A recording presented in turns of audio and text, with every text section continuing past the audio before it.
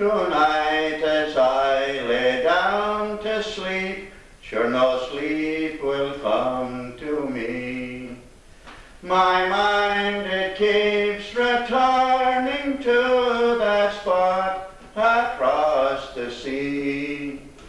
5,000 miles it wanders back o'er land and sea and foam, and I see again the folks I love by my dear old Headford home.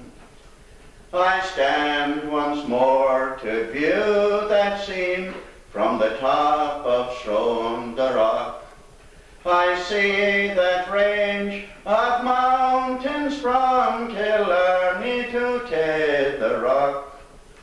The white sheep on the mountainside are grazing as they roam, and the Auney Cree flowing fast and free by my dear old Headford home. I see again the bogs and fields where we cut the turf and hay, and gathered in the cornfields in the evening for the tay. I sit once more by the big turf fire with Con Kelly and Tado, to hear deeds that were done and battles won in the days of long ago. I take a stroll to the Junction Road on a Sunday after Mass, and join my happy neighbours in the game of pitch and toss. We take a stroll to Barradove as the sun begins to fall, and we dance once more a polka set in a place called Packy's Hall.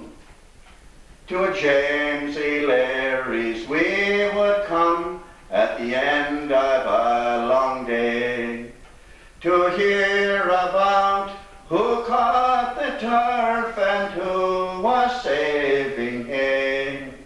The memories of those happy days come calling now to me, as I sit and think of days I spent by the winding Auney Cree.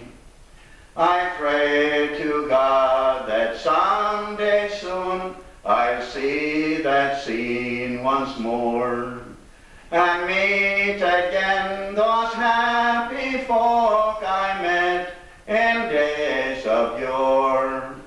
I say God bless to one and all, no matter where you be, and don't forget the times we met by the winding Auney Cree.